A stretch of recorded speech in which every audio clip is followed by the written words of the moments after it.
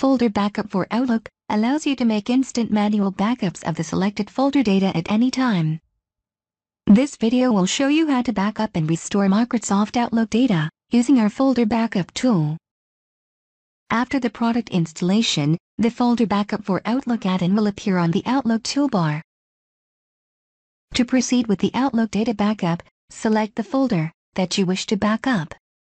With Folder Backup for Outlook tool, you can backup any type of your folder. Go to the Folder Backup tab on the Outlook toolbar and click the Backup button. The tray icon appears in the right bottom of your screen when the backup of the selected Outlook folder is started, and also notifies when it is finished. Before proceeding with the data restore, we will modify some of our Outlook data.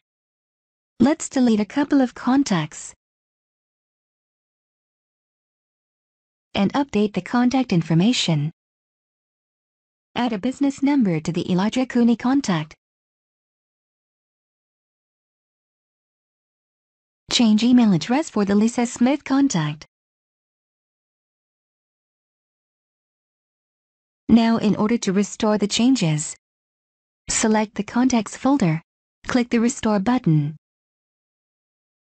Choose if you need to create a new backup copy of the selected folder. In this case, we only need the previous ones.